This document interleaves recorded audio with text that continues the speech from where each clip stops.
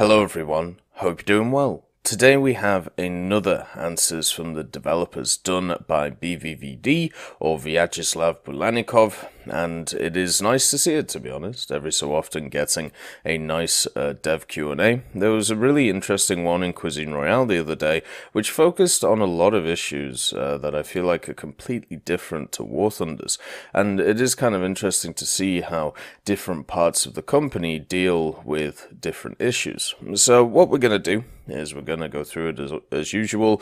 We'll go through it and then I'll give my opinions generally on the answers. So let's start off with the aviation part. So the first question is, around a year ago, you introduced temporary measures for aircraft matchmaking above 7.7, which made mixed battles and allies versus allies, Axis versus Axis more common. Now, a lot of time has passed and there are more vehicles and players at those ranks. Do you have plans to return to normal Axis versus Allies matchmaking? The answer is, first of all, we would like to say that the concept of normal matchmaking with Allied Axis sounds rather strange in relation to aircraft BR above 7.7. Basically, there are aircraft from times when the meaning of Axis or Allies didn't apply for existing alliances. The question then became, for which alliance should we count Germany in such a setup?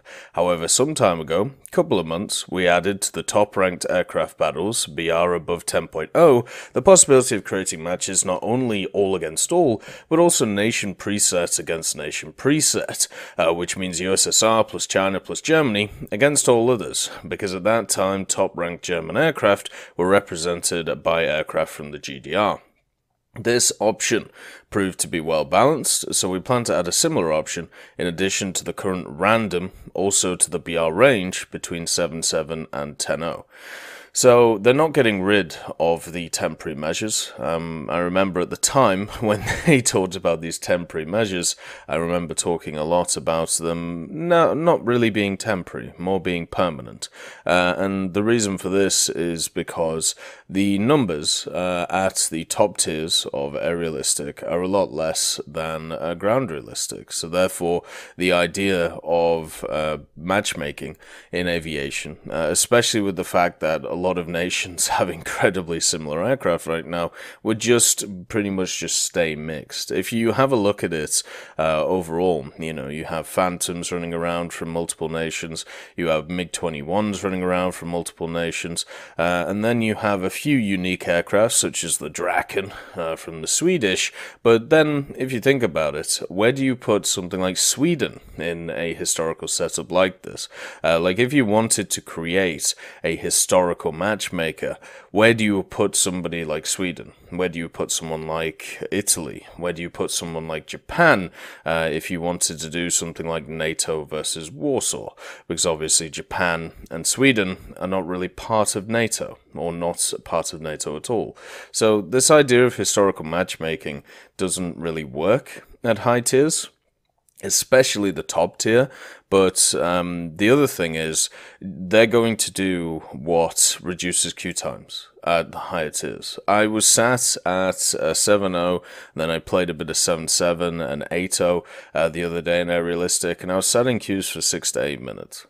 It's as simple as that. Now, I was also, the last few days, playing the T-72A at 9.3 in ground. Most of the queues, at the majority of times, were 1 to 2 minutes if I was playing alone, and then if I was playing with people, maybe about 3 to 4 to 5 minutes, so it wasn't too bad. But in aerialistic, I was sat as an individual player, so should have the best matchmaking possible. I was sat at 6 to 8 minutes trying to get matches. Now, this is going to put a lot of people off. I also saw a ton of the same people in my matches. So let's say they left, then I'm not going to get, it's going to take longer to get matched up because there aren't people replacing them in the pool. So at the moment, I think when it comes to these measures of mixed or whatever there are, of course they're going to keep them because of the fact that so many nations have such similar vehicles to each other, but also because of the matchmaking issues at those tiers. And this is kind of just a fact of the game now. The fact that now, in the last updates, you had added 7 104s, You also had added some more Phantoms, then before that we had a bunch of MiG-21s. The variety at top tier when it comes to what you play is very, very slight between the nations. And also pretty hard to grind, if we're honest. The last two updates have seen 5 new American aviation vehicles, which are 380,000 RP or more. So for me, when I look at that, I think, well, that's kind of crazy, expecting people to grind that much over a small amount of period, a few months, and then, going on to the next thing. So, yeah, I mean, it's nice they added the USSR, China, Germany thing to represent the aircraft, from the Warsaw Pact, if you want to put it like that, even though it isn't really the aircraft from the Warsaw Pact, because you have so many different ones as well from other nations. So, yeah, it kind of is how it is. I think they're going to just keep going with the mixed battle idea, and that's fine. The most balanced game mode, I suppose, is you fighting yourself, so that's what we're going to see. The next, I just hope it doesn't spread to ground. One of the problems with mixed battles is you don't really know, or you can't really sort out what you're up against, because it could literally be anything. So if I see on the enemy team that, let's say I'm playing the Soviets, and I see on the enemy team America, or Germany, or Britain, I can set up against those vehicles. But if it's literally everyone versus everyone, I can't, can I? But then again, if you just give the same vehicles to every nation, then I suppose you don't really have to set them up. Yeah, the top tiers of aviation are very sad. At least in my view. The next question is, the current aviation maps are increasingly too small for Mach 2 capable aircraft. When can we expect larger air maps better suited to rank 6 jet gameplay? And the answer is the size of the locations themselves is okay. It's usually 64 by 64, some locations have a size of 128 by 128. In the missions, the size of the battle zone and the distance between airfields can be really short for top-ranked jets. This is why we are reworking all aircraft missions at the moment, so that the size of the battle zone better matches the flight characteristics of the aircraft. Some of the missions have already been redesigned or are in production server. The Smolensk locations, Guadalcanal, and also Berlin. So yeah, it's not the actual map that is the problem. It's actually the amount of the map that's being used is the problem. And what this means is, if you spread out the airfields from themselves, and then also spread out the amount of AI on the ground, and actually increase the battle area, then what this does is it makes a much larger area for these Mach 2 aircraft, and it's good. It's as simple as that. It works increasingly well. But if you decide to put the airfields within, let's say 10 kilometers of each other and just say have at it with a sword fight, then of course it's going to be an issue. So it just seems like they're just moving back both sets of airfields from each side, and that is how they're going to solve the issue. I think this is fine. We've seen a massive rework of a bunch of aerialistic maps in the last updates. I think the majority of the reworks I agree with, because they've meant that there are now more targets for any vehicles that you play, really. There's a reason now to play a light bomber. There's a reason now to play a lighter attacker. There's a reason now to play just a strike fighter instead of either a fighter or a heavy bomber. Now there are more things in the air which are accommodated for on these new map designs. So hopefully in the future we get more aerialistic maps which are similar to this, and I'm sure we will going forward. The next little part is about ground forces, and the first part is it is how it is. The Stormer HMV is extremely inconsistent in terms of hitting targets and doing damage. Most of the time it appears to phase through or just miss entirely, making it very unreliable for anti-aircraft operation. Do you plan to do anything to improve the vehicle to make it more usable? In reality, it should have automatic targeting, tracking, lock on, much like helicopters have for ATGMs, rather than having to manually lead targets. This sort of system could greatly help the missing targets issue if implemented, or perhaps introduce a new top-rank SPAAG, such as the Warrior ADANS prototype, the tracked Rapier, or the Canadian ADATs? Well, the rapier wouldn't help, but the ADATs might. The answer is, according to our statistics, it isn't as described. Please show us the statistics. The efficiency of the Stormer HMV is comparable to the efficiency of the 2S6 of the ADATs at the 7th rank in RB. It is the 3rd place among all SAMs. So there is no need to implement a new SAM right now. However, this doesn't mean that any of the proposed vehicles will not appear in the game in the future. So the first problem with this is this doesn't at all address what's going on. So the Stormer HMV, if you haven't played it, the way that the rounds work on it is they're incredibly fast. When you fire it, it splits into 3 darts.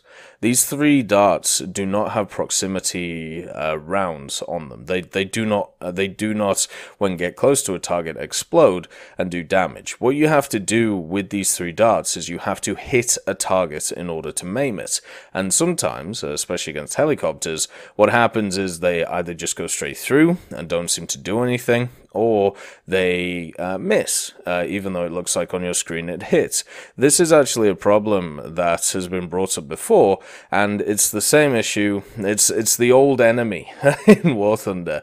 It's the client versus server side issues. So what you see on your side of things is not the same thing that the server sees. So therefore, you know, stuff goes through things. Sometimes it can be a rocket, sometimes it can be a tank shell, other times it is the Stormer HMV's ammunition going straight through a target. So yeah, that is a bit of a problem.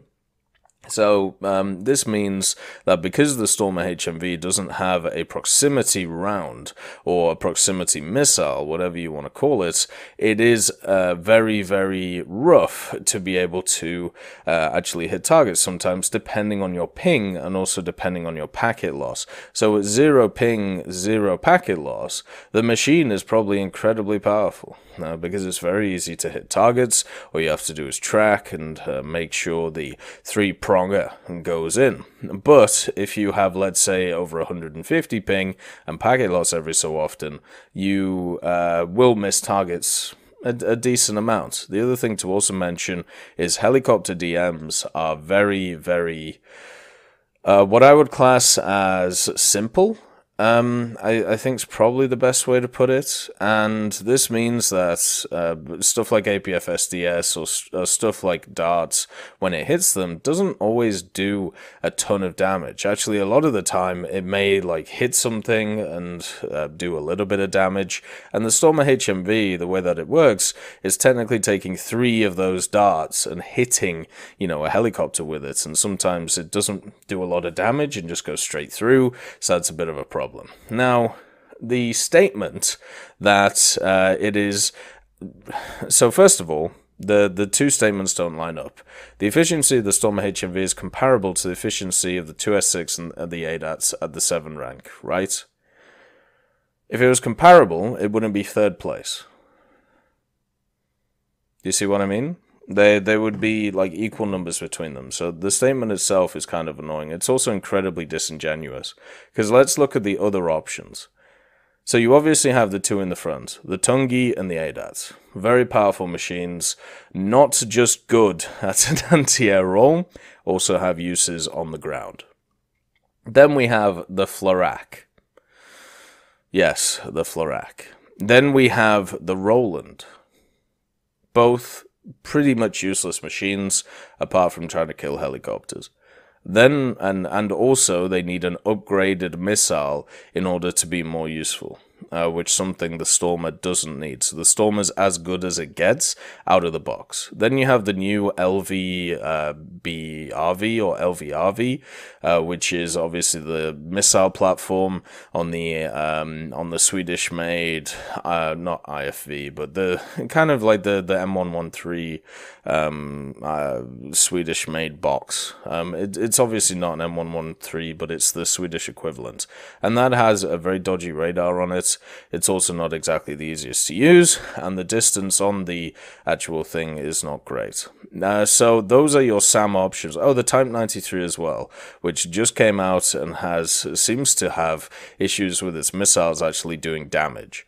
So you can see it is not the fact that the Stormer is incredibly good over all of these machines. It is the fact that it is the best of the worst. Which is a much better way of putting it, instead of saying it is comparable to the two best. It is very obvious that the 2S6 and the ADATs are very high in competitivity. That is not a word. They're very high when it comes to competitive play, but everything else is definitely a rung below. Now, maybe the Stormer HMV is a little bit above the rest, but it is not in, let's say, a glorious position. Now, do I think adding something like the automatic tracking to it will help? No, it won't. It will actually probably mean that you miss more. All you have to do is lock onto a target and fire with that thing, and then watch it as, if you don't manually guide it in, the missiles will miss quite a lot of the time, especially if the vehicle is moving at a decent click. So the way I see it is the only way to fix this is to add something which would be, comparable to it, which would be the Canadian ADAT. The tracked rapier system would not work in the game because it would have the same issue that the Stormer has. It's useless in every other way apart from air, and you don't really want that in a vehicle. The other thing also to mention is I would rather see, personally, when it comes to the AA for the British, the gap between 4.7 and 7.3 be addressed. Well, I might even say 3.7 to 7.3 because the Crusader AA Mark 1 is not very good. So the 3.7 to 7.3 AA gap is much more something that needs to be focused on instead of the top tier Stormer, which I think is okay with what it does right now. But the fact that there's a gap there is not good. It is no bueno. The next question is, can you tell us why the USSR Ground Forces has been without the T-90 and later T-72 models for quite some time now? Is it due to technical limitations? The USA already has the M1A2 Abrams and the Leopard, and the Germany, the Leopard 2A5, for example. Can we expect the T-90 or the more advanced Soviet MBTs to come soon? This is a hell of a question, because I'm pretty sure we just had the T-72B come out, didn't we? Anyway, now the answer is one of the most perfect, if not the most perfect serial Soviet main battle tanks, the T-80U, is already implemented in the game. It isn't significantly different from the M1A2 or Leo 2A5 with its build time. The regular T-90 and even the T-90A are inferior in mobility to the T-80U and do not differ much from it in protection or firepower. What about plans to add it? Yes, we are already working on the T-72 and several modifications of it, and one of them might have been released in the last major update, but for reasons it wasn't possible due to time deficit, so we plan to implement them in the next major update. So yeah, the T-72B was added in 1.97 Viking Fury. So it's not as if we haven't had any Soviet MBTs soon. Now, like Viking Fury came out on the 16th of March 2020. That was only a few months ago. And obviously the main thing in that patch was the Swedish ground forces, but also stuff like the Radkampfwagen, the ZTZ-96. So I wouldn't say the Soviet top tier is hurting for a new MBT. The T-80U seems comparable to the other machines that are around it. Yes, there are certain MBTs that are better than others. It is kind of interesting to see that the STRV-122 wasn't mentioned here, because obviously that is top dog right now. I've definitely seen those things take over games without, really any issue. But the fact is, if they added the regular T90, the regular T90, I'm pretty sure doesn't have thermals. It doesn't really have anything extra to it that would, apart from maybe the system. I can't remember what it's called, but basically the active protection system. There we go. The APS on it may be something that you're like, oh, okay, well maybe we want to add it with this. But the T80U is still doing very well if you look at its general stats. The other thing to also mention is it would be nice to see more modifications of the T72. I'm not exactly sure how they're going to do it, but there are many T72s that they can pick from to be able to, you know, have a bit of fun with. I personally would like to see more of an expansion of other tech trees right now. I think China, when it comes to its top tier, it would be nice to see an expansion of that. When we have a look at other nations, France, it would also be nice to see some other models for that as well. My guess is at some point what's going to happen at top tier is each nation is going to get either their 140mm prototypes or their L55 prototypes or their L55 main production vehicles, and then also the Soviets are going to get their 152 prototype, and boom, boom, boom. You know, that'll just be how it is for the next, you know, little bit or so. Massive guns annihilating pretty much everything. It's been some time since you gave a last update on the M60 turret and gun shield situation. Recently, we have seen a lot of new volumetric armor schemes being implemented. Can you tell us when we can expect the corrected M60 gun shield and turret with that values that were reported? The answer is yes. We are working on the task regarding converting the M60 gun mantlet armor to volumetric armor technology. Good stuff. Now, that's always nice to hear.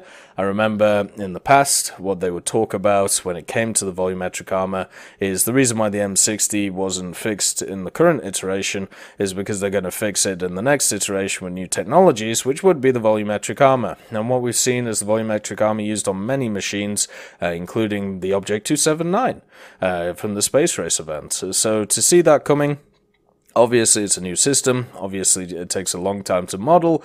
And yes, it would be nice to see an expansion of that over the next few years. So wonderful to hear.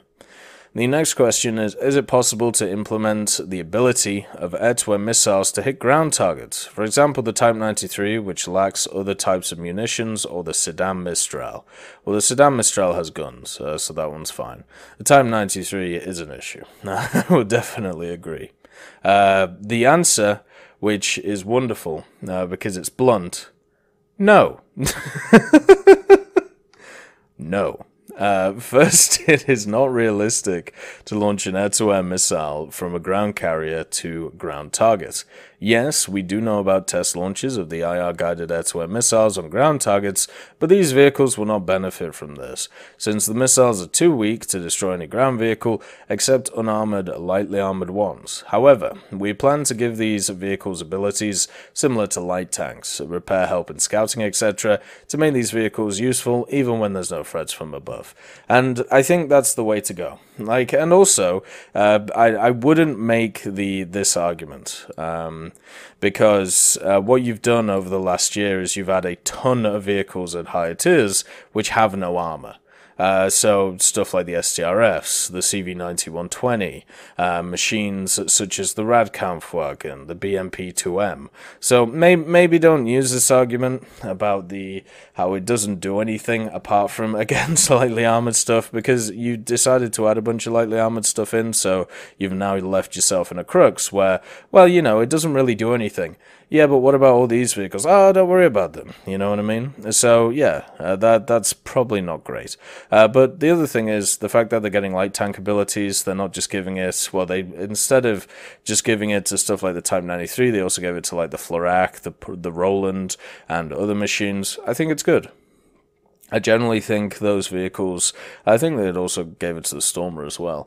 Those vehicles do need a little bit of help when it comes to their ground support, you know, helping repair and scouting, and maybe some other mechanics that they get, which would be nice to see in the future. But overall, it is the problem with having a machine which is just a hard counter machine. It's got to be very good at one job and not really good at anything else, so you have to try and make up in other other areas some small advantages, so not everything is a disadvantage. And that's basically what we're seeing here, and I think that's fine overall at the moment. If we see the Type 93 be, or the Roland or the Florac or anything like that, take a dip in power when it comes to its missiles or something like that, then we may have to have another conversation about how useful it is, and whether these like hard counter machines should be added.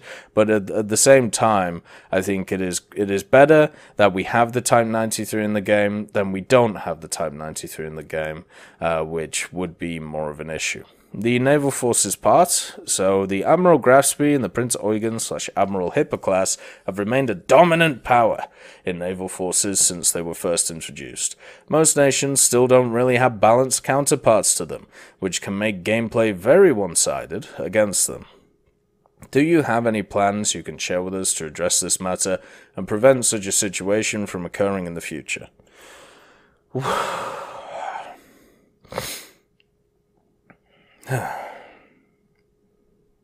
I don't know how you would make that not occur in the future. Anyway, the answer is that our combat efficiency is no different from similar ships nevertheless. Most of the gaming nations have 8-inch guns, similar to the Hipper, sometimes slightly better, or slightly worse. Grafspy is outstanding here, but its high caliber is compensated with a higher reload time, so we can't agree with this observation.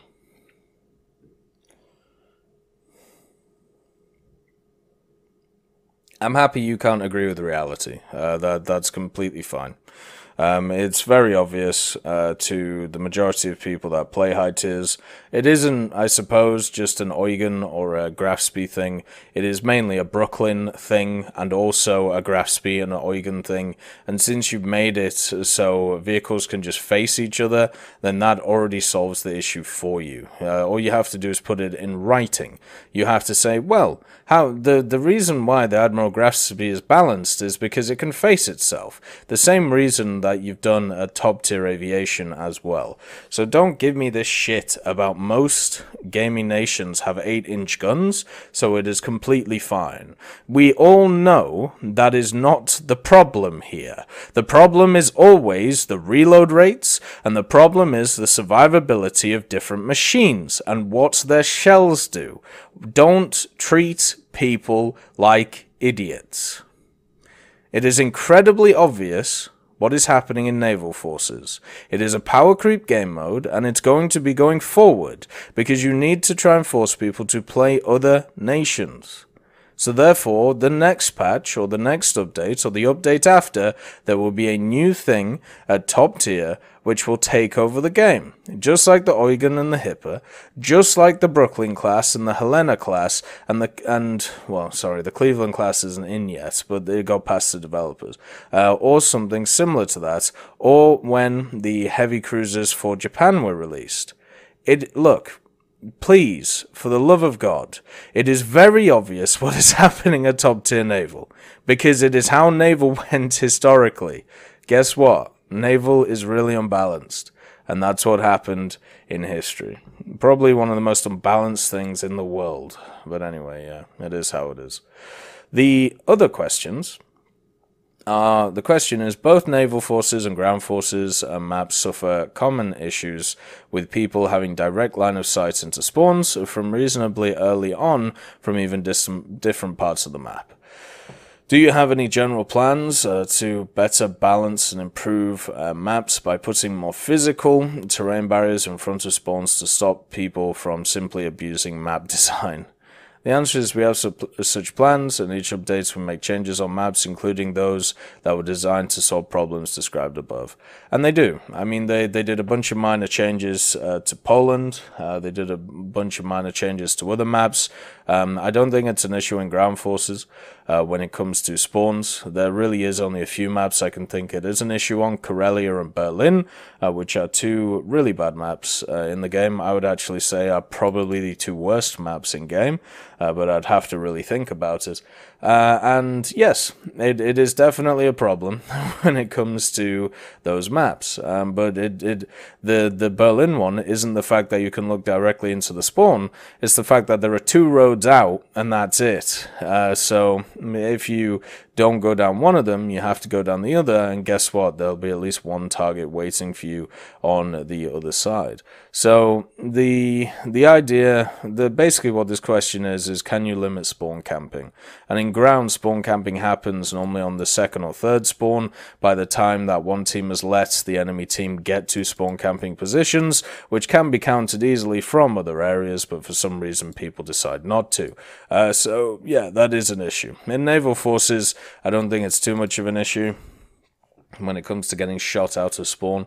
I think it's more of an issue that, getting torpedoed out of spawn. It doesn't happen at the lower echelons, unless, once again, you've lost the battle and they're spawn camping you, which is the same as in ground forces, but in higher tiers, you spawn in and you just start shooting again, and go after, the enemy straight out of spawn. So I really don't think it's that much of an issue. I know a lot of people like it is an issue.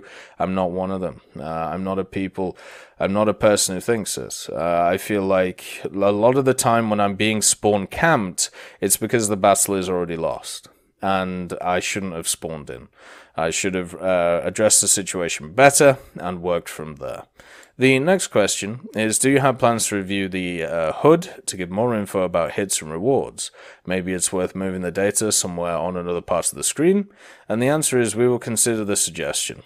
I think it's fine. The HUD is okay when it comes to hits and stuff like that. One thing I would like is, for some reason in aircraft, there is a lot of times where you get a critical, but it doesn't tell you what you have criticaled.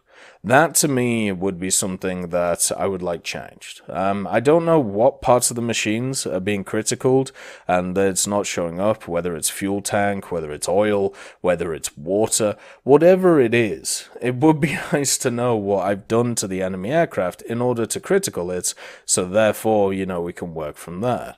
I think generally a hit cam would be nice in aviation, just like it is for ground and naval, but overall I think that the HUD's fine. It gives you enough information. I don't want more stuff on the screen, I feel generally there is enough stuff on the screen already. I don't want more added to it. So yeah, I think it's okay. So overall, the majority of questions are actually pretty good, talking a lot about top tier and also bringing up questions such as the M60, which we've talked about before, but it's nice to see it back, and a lot of good questions answered. The 2 which are disappointing are obviously the naval forces question, because it obfuscates what's actually going on in the game mode, and the Stormer one I think is the Stormer one is, the way it's written is very, very sad, because it once again tries to obfuscate what is going on. One of the things that would help massively when it comes to these Q&As would be base statistics to work from. Unfortunately, we don't really have base statistics when it comes to any of these. If they wanted to talk about queue times, or if they wanted to talk about the efficiency of the Stormer, they should be able to provide something to show that even if it is statistics which make absolutely no sense, it would at least show where their mind is when it comes to these decisions. So that would be something I'd like in the future, but I would like to thank Vyacheslav Bulanikov for taking his time to do these Q&As. I think they're very important for the community, and it's nice to see that we are continuing with them. As always, I hope you all have a wonderful day, and I'll see you next time. I'd like to thank Ambrosius McClellan, B. Young, Battling Bacon, Blackie, Chris Giltnane, Conte Baraka, Daniel Stanton, Elove Goat, Jay Wilt, Martinez, Trigger Hippie, Universe, Eugens Terry, and also I'm Devilish and Samuel Slick for supporting the channel.